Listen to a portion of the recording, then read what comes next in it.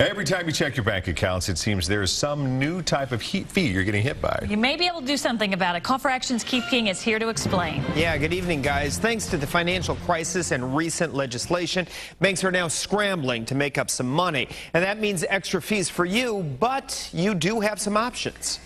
Tired of being nickeled and dimed by, of all things, your bank? You're not alone.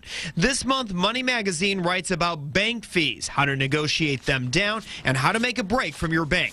First, bank fees. They're rising and spreading.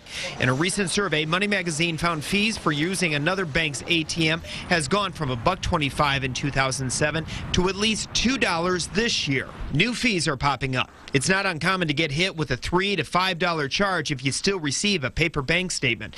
Free checking is becoming harder to find. 39% of big banks offer free checking this year. That's down from 64% just last year. You may be able to avoid fees if you go with multiple accounts, such as checking and a savings account.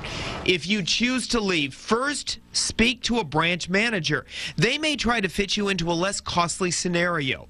If you do make a break from your bank, remember this. Money Magazine suggests get organized. Many banks offer switch kits to help you catalog your transactions to move.